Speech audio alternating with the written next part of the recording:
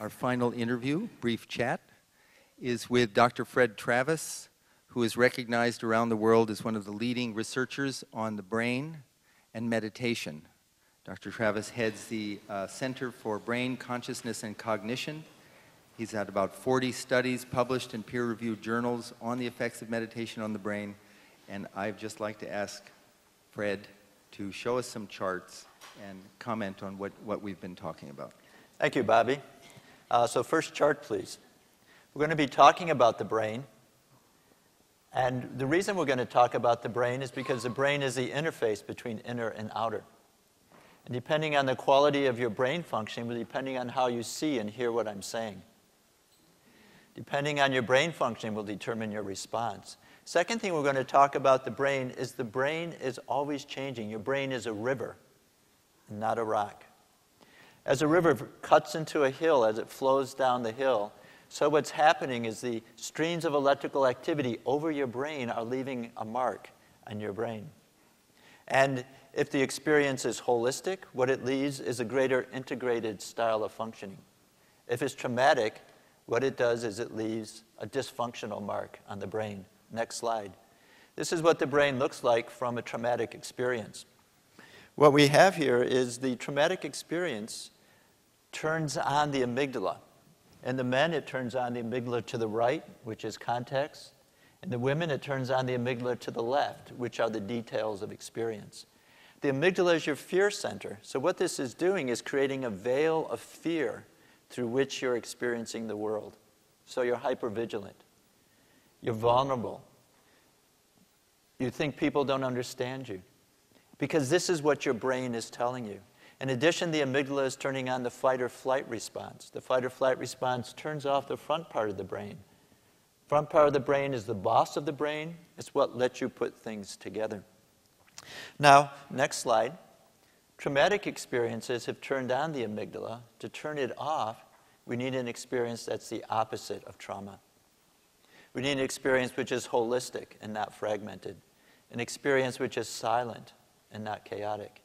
And meditation experiences bring these kinds of experiences to you. But meditations are different. So we need to choose our meditation thoughtfully. Next slide. There's a lot of information on this slide, so let me take you through it. First, this arrow here on the left is indicating level of cognitive control from lowest to highest. The highest level of cognitive control are meditations that are in focused attention. These are your concentration meditations. You keep the mind on one thing, you don't let the mind move.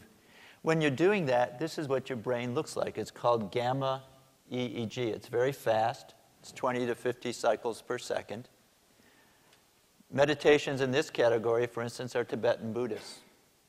Loving kindness and compassion. Middle level of control, the category is open monitoring.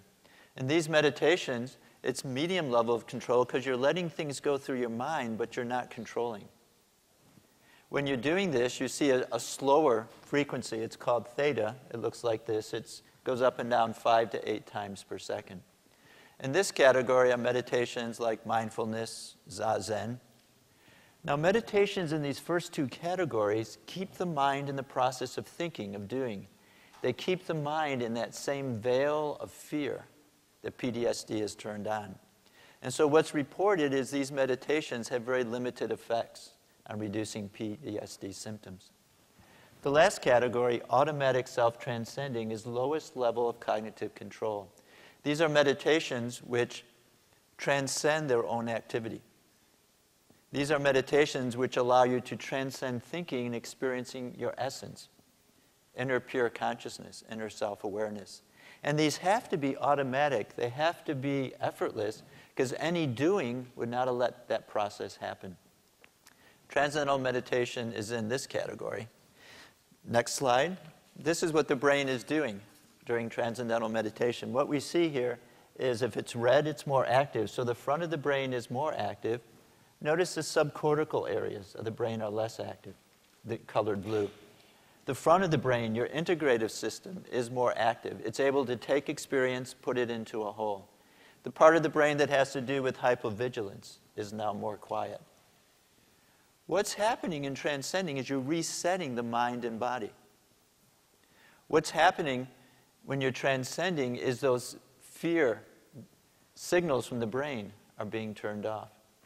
What's happening is now the integrative center is able to see the bigger picture. The hypervigilance is settling down. TM takes you beyond thinking to silence. Transcending thinking allows you to transcend PTSD. Final slide. Bottom line. Every experience changes the brain. Trauma turns on the fear center. It turns off the thinking centers of the brain. Transcending leads to a new state, restful alertness. This restores balanced functioning of mind and body. It relieves PTSD. It supports happiness and success in life. Thank you very much.